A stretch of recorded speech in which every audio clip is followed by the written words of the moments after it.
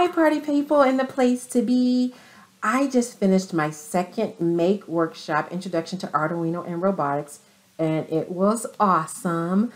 And I got some great questions from some of my Twitter followers, including Monica and Ingrid. So I thought I would make a quick video to answer their questions. We used the SparkFun Inventors Kit with a RedBoard, which uses the footprint of the Arduino Uno. And their questions were, how are you picking these pins? So I thought I'd do a quick video to explain that. You can have digital and analog inputs and outputs.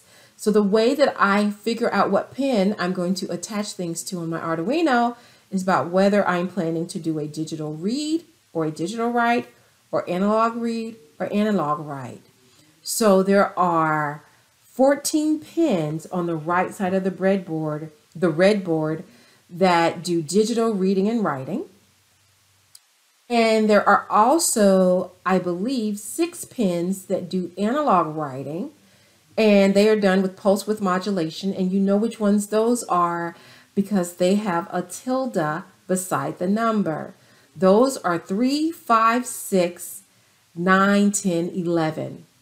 Then the analog inputs are on the left side of the RedBoard, and there are 6 of those. They all have an A as in apple in front of them, and they are A0 to A5. So if I'm doing analog read, I use A0 to A5.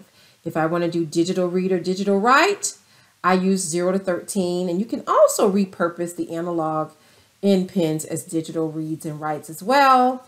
But the only ones I can use for analog write are 3, 5, 6, 9, 10, and 11. And then I tell my students, try to avoid 0 and 1 at all costs, because those do serial monitor transmitting and receiving, which I like to keep empty so that I can use those for printing data and debugging my code. I hope this helps. Stay STEM-tastic. Know where STEM is?